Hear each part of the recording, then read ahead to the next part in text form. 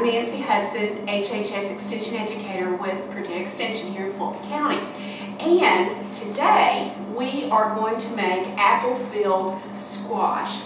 I thought here for the winter it would be a good thing because squash is one of those things where you can get it basically year-round. This is an acorn squash, and it of course is a winter squash, and winter squash has to be cooked. Now many times if you buy a summer squash like zucchini, you can eat that uncooked. So we do have some things here to do with the recipe, so I think I'll get going. So for one thing, you need an acorn squash, and you can buy these at any grocery or get them at your farmer's market. Now the one thing, you want to look at the really green color of this, and it needs to be really dark. This acorn to make for 4 people needs to be about 1 pound in weight. Now the first thing that I did was cut the squash in half, and then what I'm going to do is take the seeds out. So I will dig in and pull these out and put them off here on just a little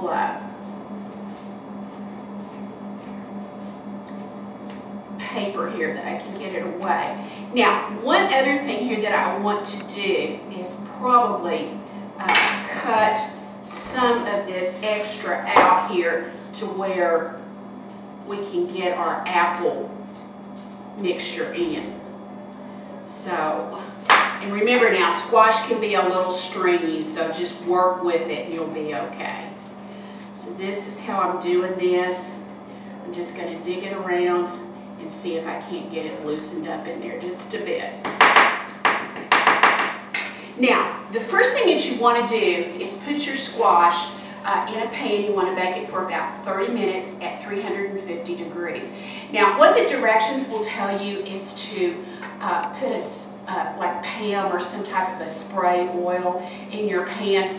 But I have already done this before, and I know that if you just put the oil in, there's going to be a little bit of burn in the bottom of your pan. So what I've done, I've got about 1 inch of water in here.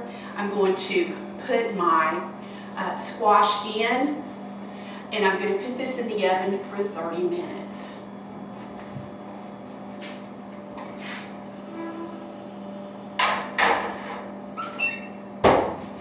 Now, while that is baking, the next part that I want to do is fix my mixture that will go inside the squash. So to do that, I have 1 apple. This is a Gala apple. This one is somewhat sweet. So it's up to you what kind of apple you want, if you want it sweet or tart or whatever.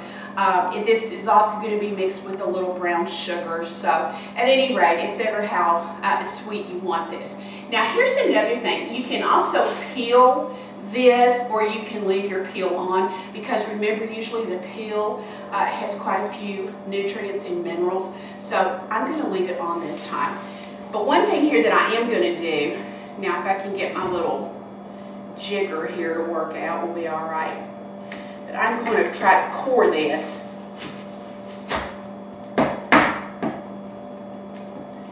And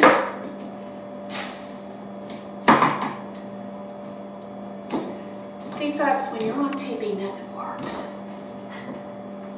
So this is just part of my course, you know. So the one thing I want to do here, I want to look these over and be sure that I did get all the core out, because that can be a little gross if you're tasting core in this. Here's a little piece that I need to cut out. Now, what I'm going to do with this is just take this and cut this into some type of sections here. And you want to cut it somewhat small because you're going to be baking this and you want it to get done in time.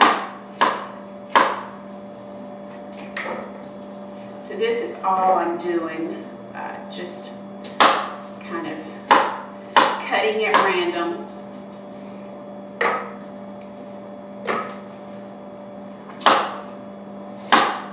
Remember now, you need your fingers, so don't cut those off.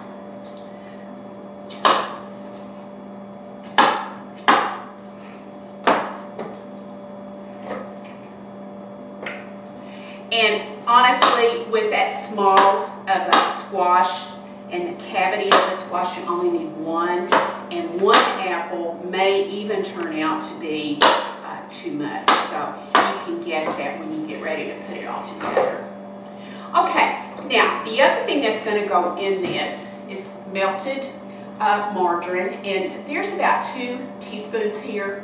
So I'm just going to pour that in.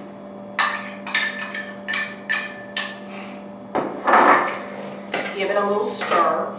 And in this cup, I have brown sugar, cloves, ginger, and cinnamon. So I'm going to throw that in as well.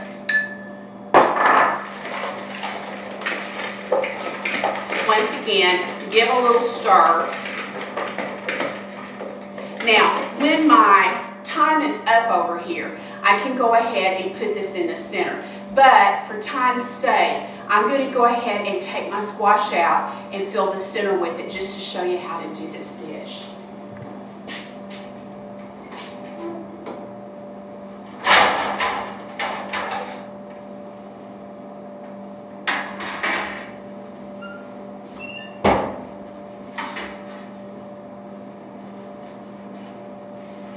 I'll set this on these pads.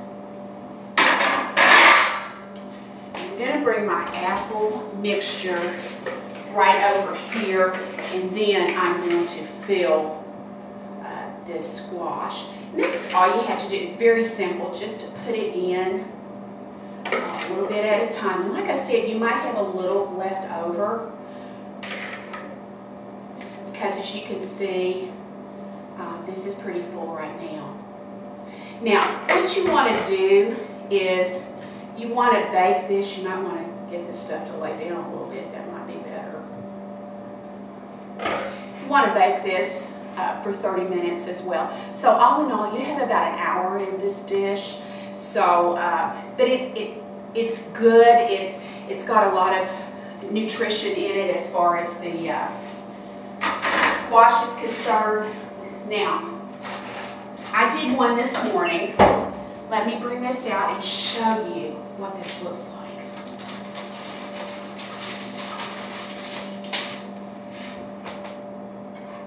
And what I'm going to do, if I can, I'm going to pull this over on this plate.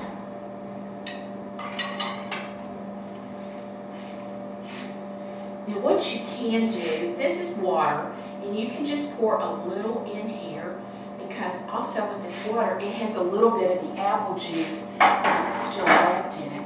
Now, the other thing that you can do here is just to take this, and you can actually, when you do the whole squash, you can actually do anywhere from 4 to 6 servings.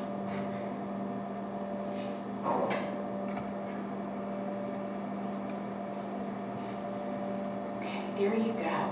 And see, this is probably, you would need to have this again. And as you can see, the squash is pretty hot. And it's also very pliable. So it's soft, it's good and ready to eat. And if you were here, you could smell it, because it does smell delicious. But this is what it tastes like.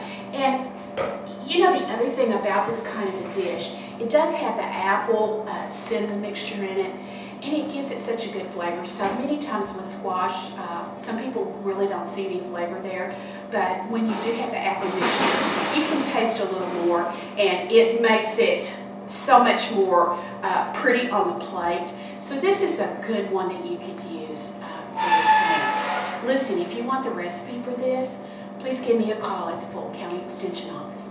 Have a good day.